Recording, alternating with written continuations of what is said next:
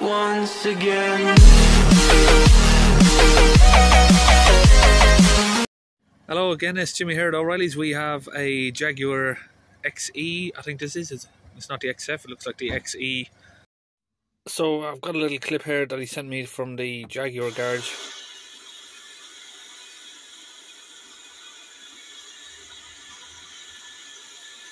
Move towards the rear of the vehicle. As you can see there, I have moved the DEF injector, and if I just focus the camera there, you can see there is crystallisation going on in the SCR. As you can see there, this is a sign that the incorrect quality of DEF has been used. The DEF issue will require an SCR, a NOx sensor, draining and refilling the DEF, and retesting to ensure we have fixed the problem. Again, this is in red and will require a replacement SCR and a NOx sensor as well. So you can see there that they've recommended a replacement SCR, NOx sensor and possibly an AdBlue tank as well, they said. Okay, just inside the car here we have a message: no engine restarts are possible. So this guy has driven the car all the way to me. He's driven it down from Solihull, and he obviously couldn't switch the car off. He's took a bit of a risk by coming down. So he's hoping that I can obviously sort out his problem here. So I've just hooked up my diagnostic port here, and I'm using a new machine today. So I'm using here the Launch Euro Tab 2, and I'm going to click on the Jaguar software there. So we're going to wait for this to load up. So got a little loading menu coming up there.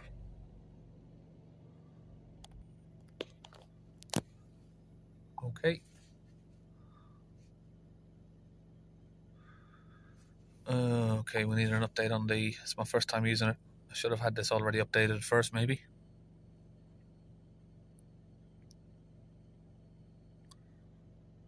But luckily we've got Wi-Fi in the van, so it's gonna update from that. Okay, just running a fault scan.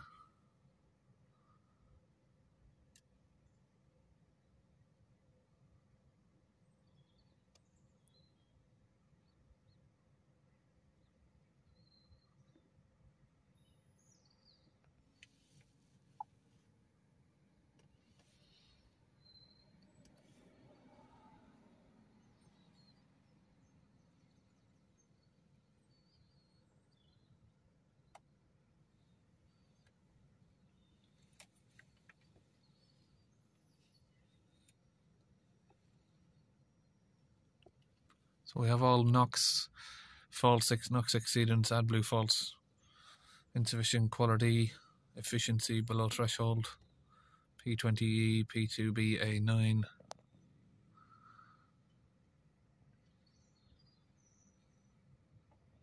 NOx system inducement active. Okay, so I've got the car raised up here, and I'm going to open up the AdBlue injector and hopefully unblock it. Now this has been at the Jaguar garage, so I'm not sure if they've already tried to clean it, but I do know the Jaguar garage has had it open. So I've just undone the 4mm Allen key nut there. Now we can just pull open the clamp and release the AdBlue injector. So it looks like they have sort of cleaned it up a little bit compared to what it was. I've seen a video where they've sent it, and it was all sort of clogged up a lot. Let's have a look at the injector port. No, they haven't cleaned it. So the Jaguar garage has opened this up and sent him a video to say that it's got crystallization on it, so they need to replace the SCR system, the AdBlue injector and the AdBlue tank and all of that. But obviously we're here to try and clean it out and save him on the bill. So the first thing I'm going to do is just use a pick, just to pick away all of this.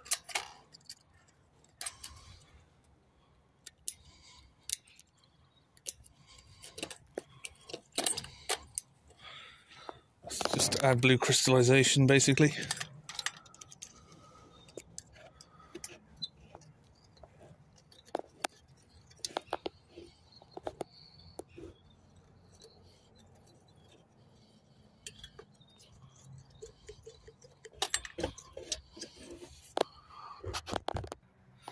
So to clean this out, there isn't any companies that make any sort of fluids for it yet. There are one company that makes an additive that you can put into the AdBlue itself. But what I'm going to use today is deionized water, or battery top-up water basically. And I'm going to use that 50-50 with this Launch DPF cleaner. So I'm just going to open this up now. And we'll just use a 50-50 ratio of the Launch cleaner and the deionized water. So 50-50 what on this is going to help it oxidize. And I've used this method before, it worked pretty good for me. So now I've just topped it up with the deionized water there. I'll just put the lids back on. So now I've got the compressor here hooked up to my tubes, and I'm going to connect it up to the cleaning gun. So just get that ready there by the wheel on it. I can climb under and get it connected up. So I can just get that inserted inside there. I'll just take off the rubber holes actually, it looks like it's going to fit better. Nice tighter fit just on its own there. Now I can just squeeze the fluid in there.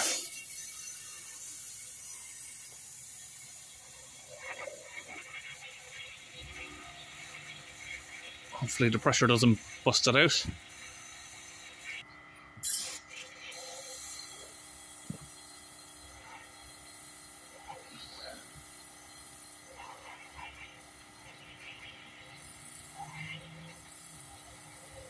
Just going to fill that up as much as possible. Just make sure that's pushed in nice and tight. Try and get it sealed as best I can.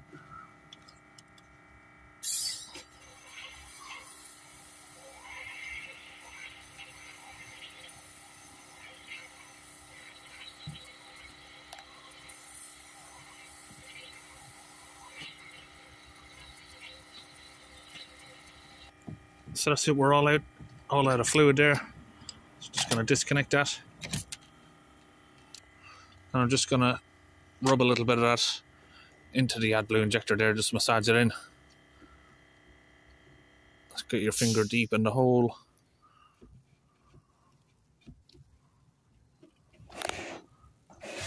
You can just see there straight away immediately how clean that's coming up.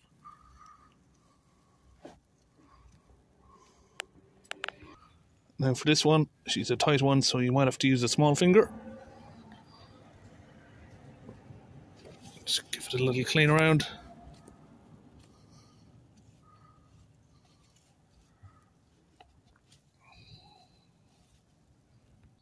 So just try and get some of this foam out of the way so we can see what it looks like.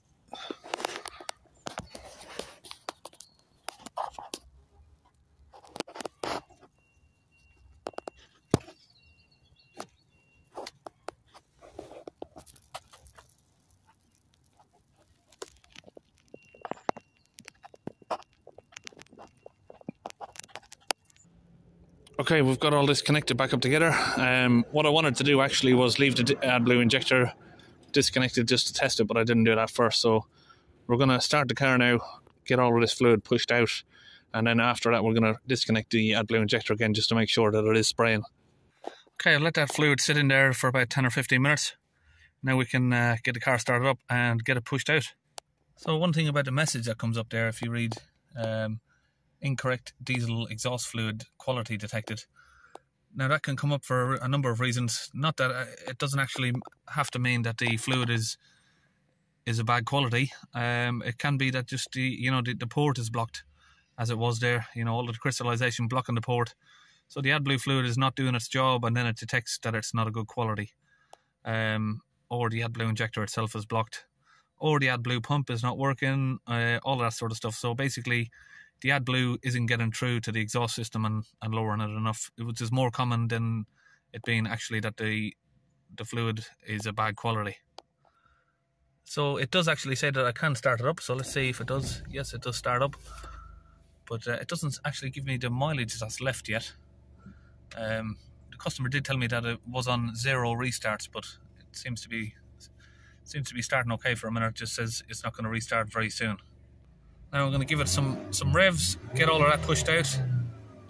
Just give it a few hard accelerations from down, which will blast out the fluid that I put in. and hopefully blast out all of that crystallization as well.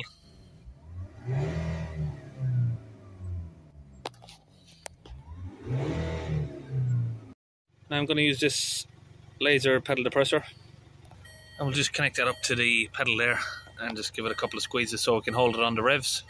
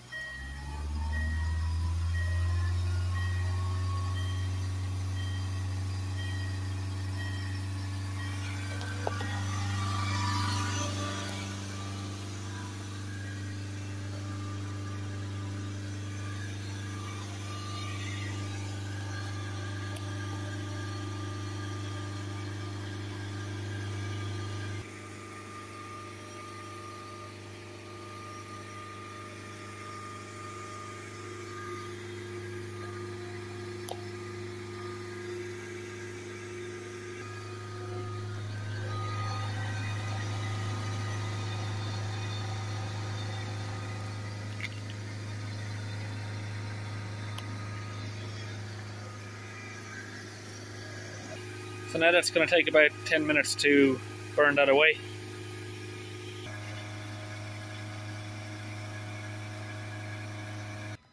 Okay, so now I've opened up the bonnet here. We have another pre-cat here, DPF, and we're going to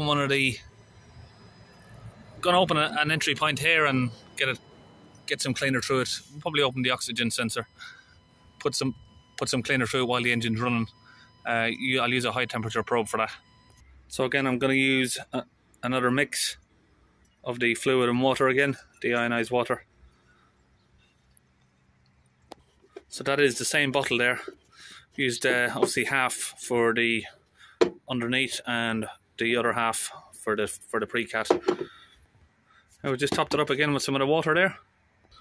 I'm going to use a 22mm crow's foot spanner to get into the oxygen sensor. Just slide over it there like that. I'll get it open. Now crack that loose, just use a glove to open it out. Just wind it around. And we'll just sit that over there somewhere. So I'm just going to detach that, and I'll get on the high temp probe here, which is this one. And again, you can buy this from the launch website. So with the engine running, I'm going to insert this high temp probe in there and just point it down towards the catalyst. And we'll just going to spray the fluid in there. And again, we're just spraying that in there. You will see a little bit of it coming back out.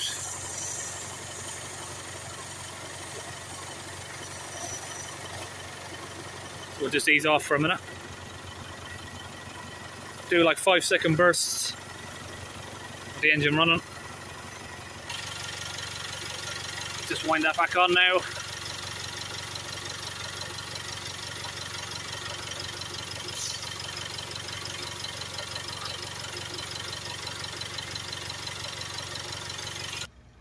So again, now we're just going to give it a few revs just to get that cleared out. Again, you just be getting the fluid dripping out the back there. So I've disconnected again now the AdBlue injector, and we're going to come back up and start the vehicle. So before I start the vehicle, actually, what I'm going to do is clear these faults and reset the AdBlue, because I'm not 100% sure, but if the faults are there, the AdBlue system's probably just disabled itself anyway. So back over to the diagnostics here, clear the codes, clear succeeded. That doesn't actually mean that it's actually completely gone yet, because if you go back in and read them again, they are back. So what we need to do is go back and go to special function. So we will need exhaust emissions, particle filter, powertrain setup, particle filter replacement. We need the AdBlue.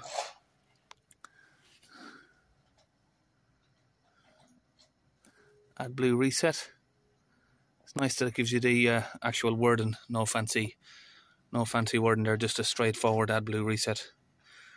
Diesel exhaust fluid injection pump replacement. So we're gonna go with that. SELECTIVE's had a new one and calibrate it. Yep. Ignition is on number 2. Yes. No communication error. Let's make sure that the ignition's on properly.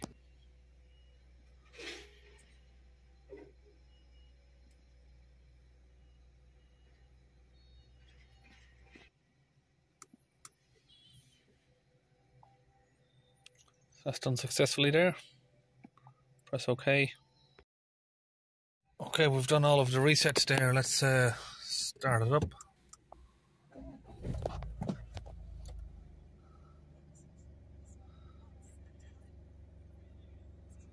It looks like we've still got an engine management light on. Boot is open. Okay, so we've got the message has gone for the AdBlue about the starting issue, but we still have a engine management light on there. So let's go back here. Let's go back again, is it? Let's do a clear of the ECU codes there. We've got one code remaining. End of the line failure during first fill test. So it looks like it's something to do with the fill test. I've told it that it's obviously been filled with AdBlue. So I'm not sure where that code's come up. So what that code seems to relate to is the AdBlue tank being over full. You can see there, it is full right to the top. So I might have to drain a couple of litres out. Taking off the wheel and pulled off some clips to get inside the wheel arch, which is the AdBlue tank in here. And I've disconnected this hose just to drain some of the fluid out. Okay, so that says that's completed successfully there. What I've done is, let me just turn the ignition off. What I've done there is this one, powertrain, prime and pressure test of the AdBlue system. So now let's try start it up. Hopefully that's done, is it? It's taking me a lot longer than expected on this one. Yes, that seems like it's done it. Okay, let's go back. Let's go into the diagnostic system. Read the fault code. Fault code is gone. Let's go back. And it's clear. So that's all good. And we'll take the vehicle for a test drive. So that's it, it's all complete. And we'll see you next time.